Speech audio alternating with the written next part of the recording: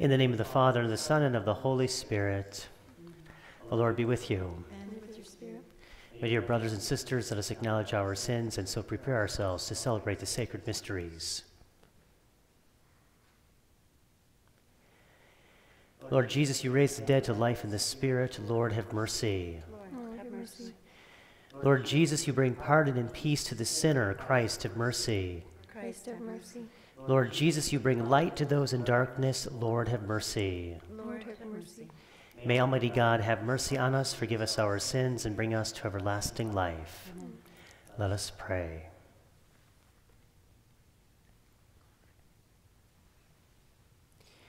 Enable us, we pray, Almighty God, to proclaim the power of the risen Lord, that we who have received the pledge of his gift may come to possess all he gives when it is fully revealed.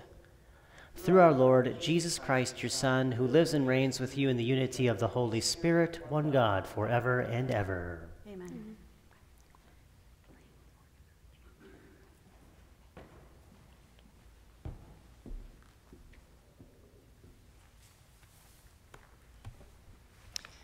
A reading from the Acts of the Apostles. The community of believers was of one heart and mind, and no one claimed that any of his possessions was his own. But they had everything in common.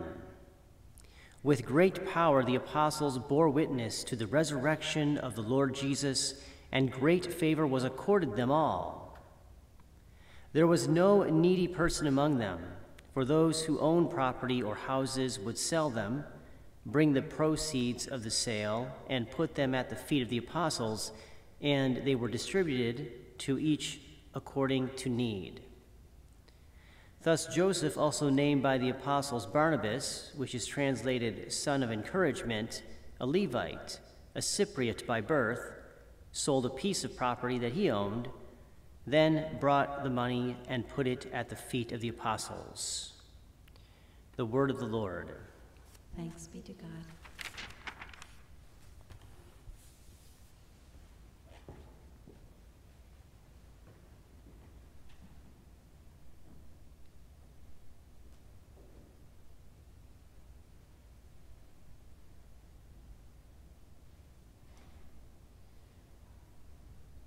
The Lord is King. He is robed in majesty.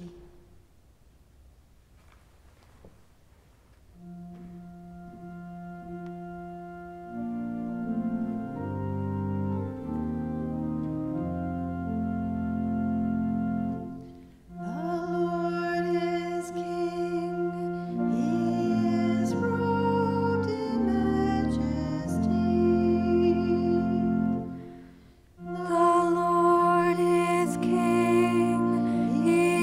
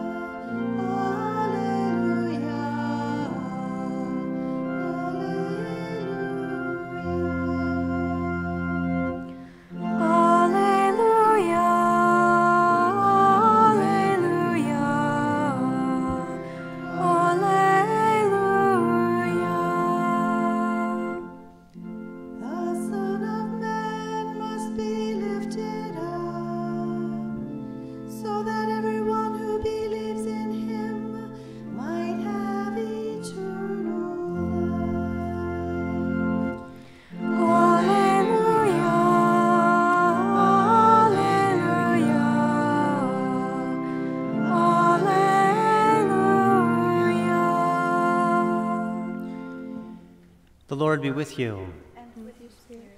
A reading from the Holy Gospel according to John. Glory be to you, Lord.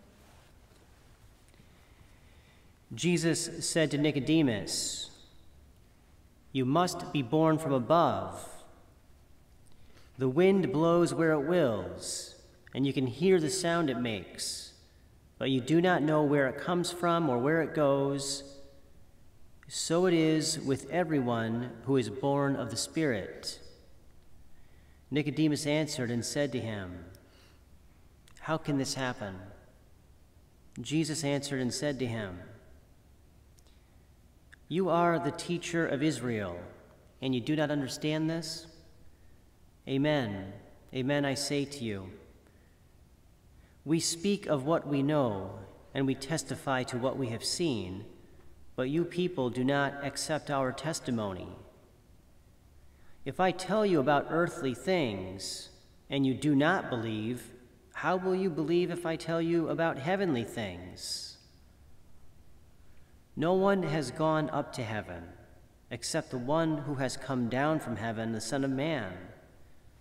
And just as Moses lifted up the serpent in the desert, so must the Son of Man be lifted up, so that everyone who believes in him may have eternal life." The Gospel of the Lord. Praise to you, Lord Jesus Christ.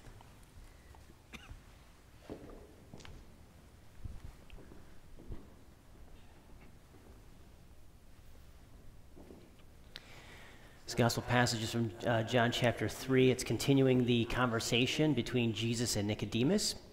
And here we have this, this continued conversation about this same issue or concern, if you will, that Nicodemus brought up with Jesus yesterday about how to be born from above, or what does this truly mean. And so this being birthed by God or being born from above is what we call baptism. There's a play here between our physical realities and the spiritual realities.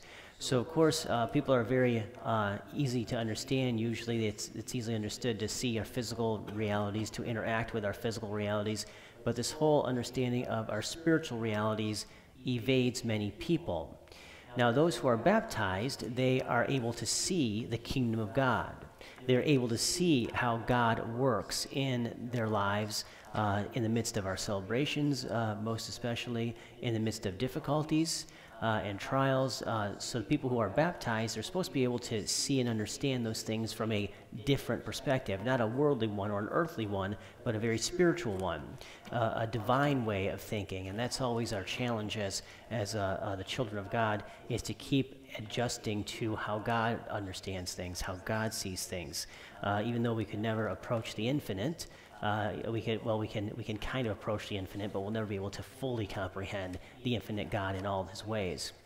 So the thing about our baptism and our ability to see the kingdom of God and how God works is that this spiritual life can get lost, or it can die in us. So once we're baptized, it's good at that time, but then we have this life of grace. Once we're baptized, we have this life of grace. We have a different kind of life. We have a Jesus life that lives within us. And so he lives within us from our baptism, and this life that we have, it needs to be fed and nourished. So this life that we receive in baptism, it eats grace. So we need to be able to keep feeding our lives, this spiritual life, with grace.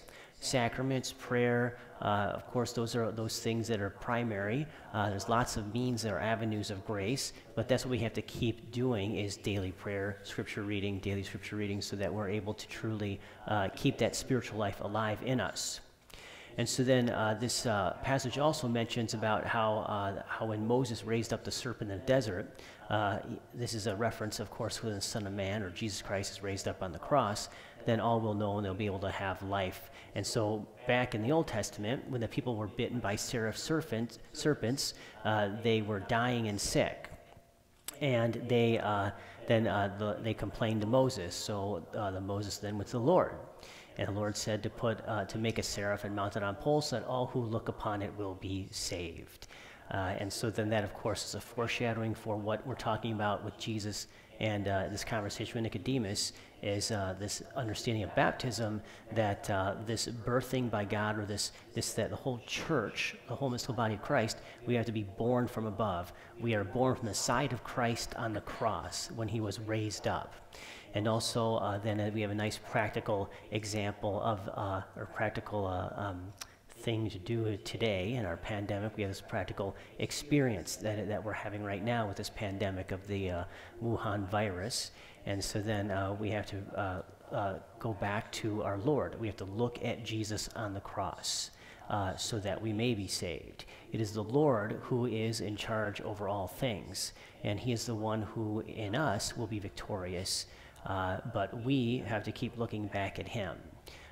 Jesus is the answer, and that crucified Christ still has meaning today.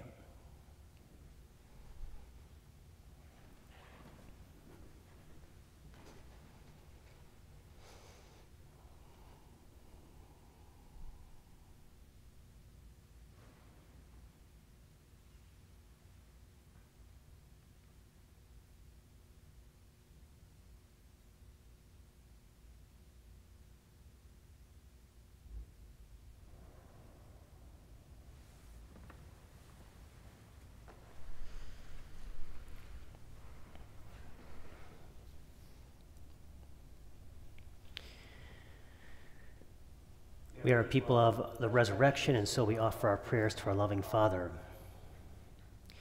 We pray for the shepherds of our souls, that they may have the strength to govern wisely the flock entrusted to them by the Good Shepherd. Let us pray to the Lord.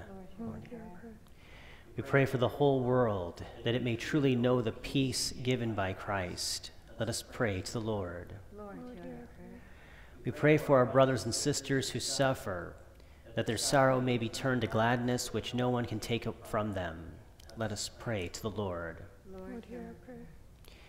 We pray for our own parish family, that it may bear witness with great confidence to the resurrection of Jesus Christ.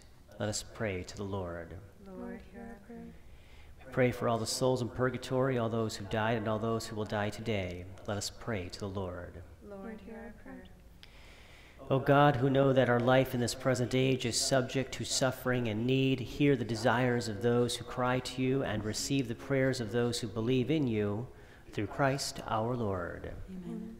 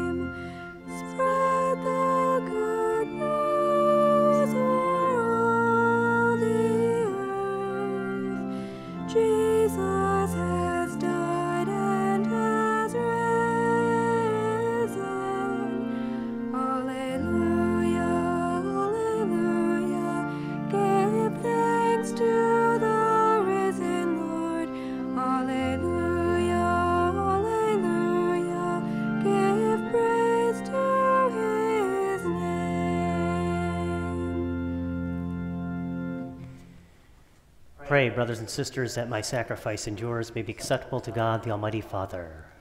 Lord, sacrifice at your hands for the praise and the glory of his name, and the good of all his holy church.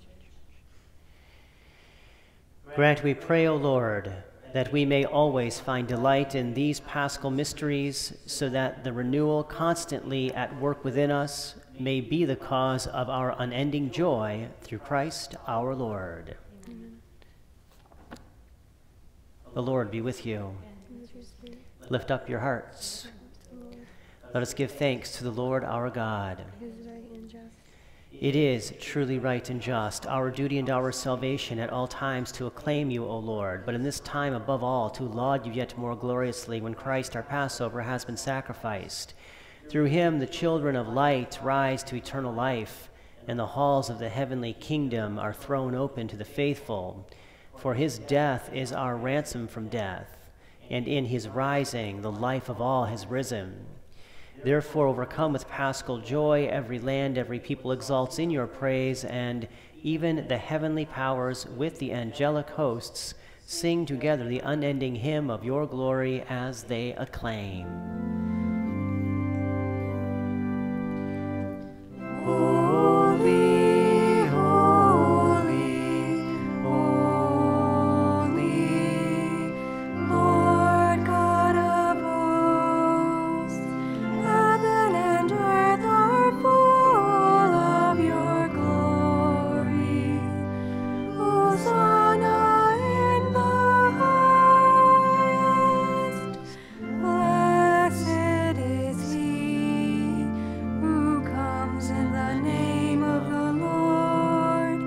Hosanna in the highest.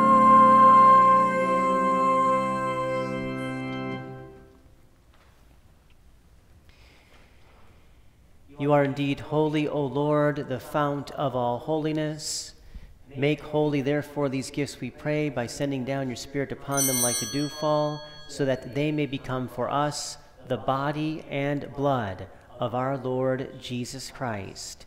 At the time he was betrayed and entered willingly into his passion, he took bread and, giving thanks, broke it and gave it to his disciples, saying, "Take this, all of you, and eat of it, for this is my body, which will be given up for you."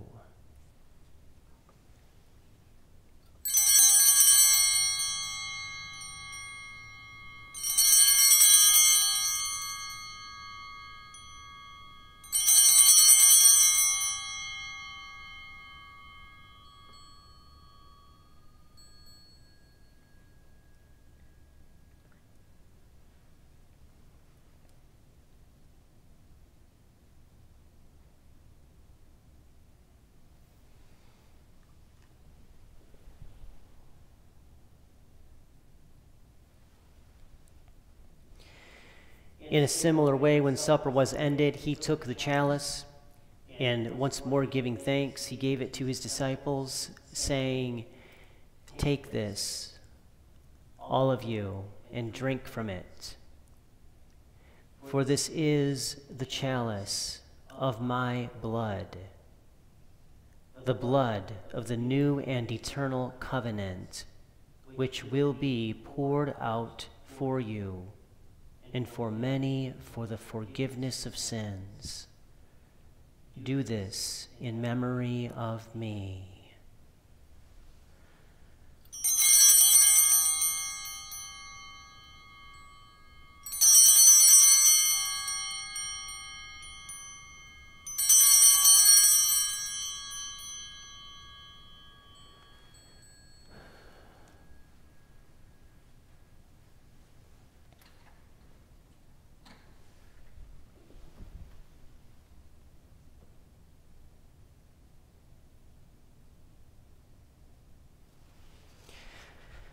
The mystery of faith.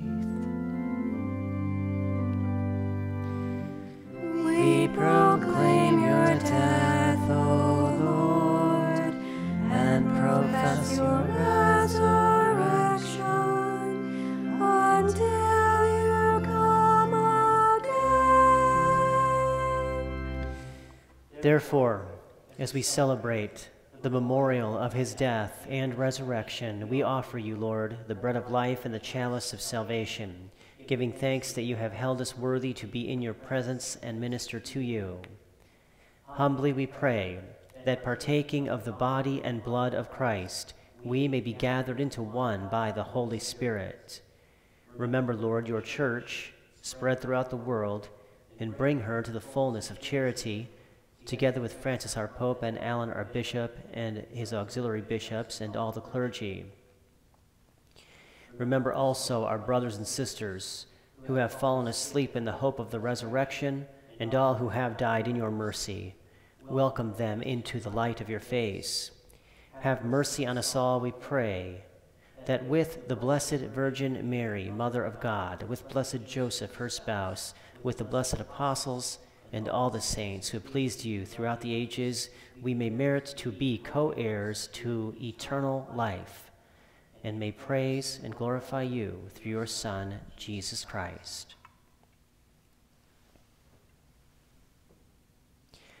Through him and with him and in him, O God, Almighty Father, in the unity of the Holy Spirit, all glory and honor is yours, forever and ever.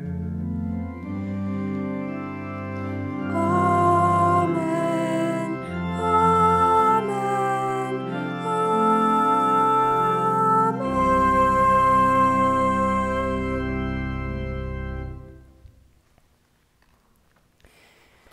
At the Savior's command and formed by divine teaching, we dare to say, Our Father, who art in heaven, hallowed be thy name. Thy kingdom come, thy will be done, on earth as it is in heaven.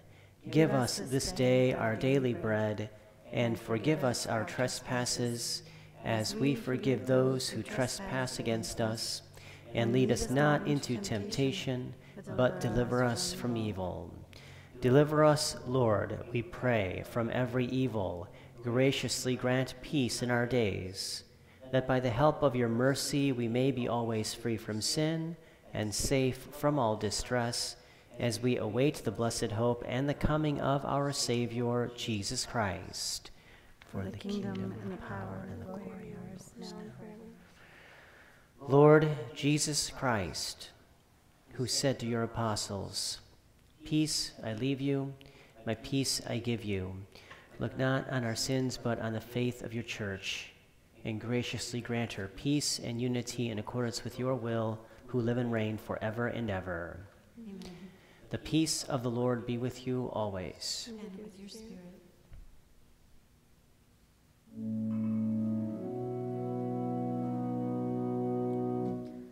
Lamb of God, you take away the sins of the world. Have mercy on us. Lamb of God, you take away the sins of the world. Have mercy on us. Lamb of God, you take away the sins of the world.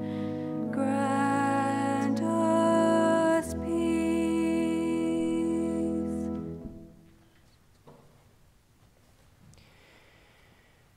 Behold the Lamb of God. Behold him who takes away the sins of the world. Blessed are those called to the supper of the Lamb. Lord, I am not worthy that you should enter under my roof, but only say the word, and my soul shall be healed.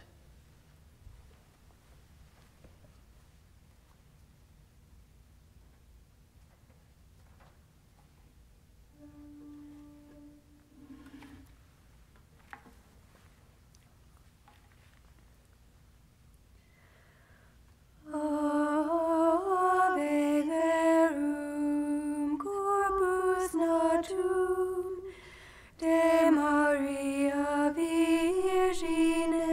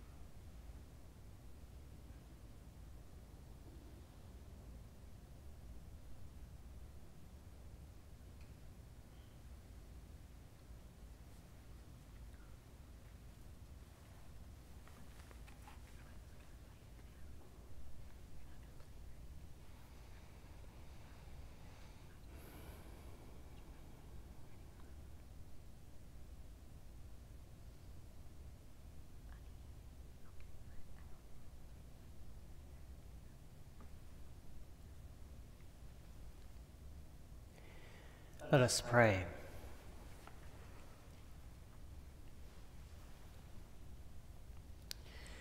Hear, O Lord, our prayers, that this most holy exchange by which you have redeemed us may bring your help in this present life and ensure for us eternal gladness through Christ our Lord. Amen. The Lord be with you. And with your spirit. May Almighty God bless you, the Father, and the Son, and the Holy Spirit. Amen. Go in peace, glorifying the Lord by your life. Thanks be to God.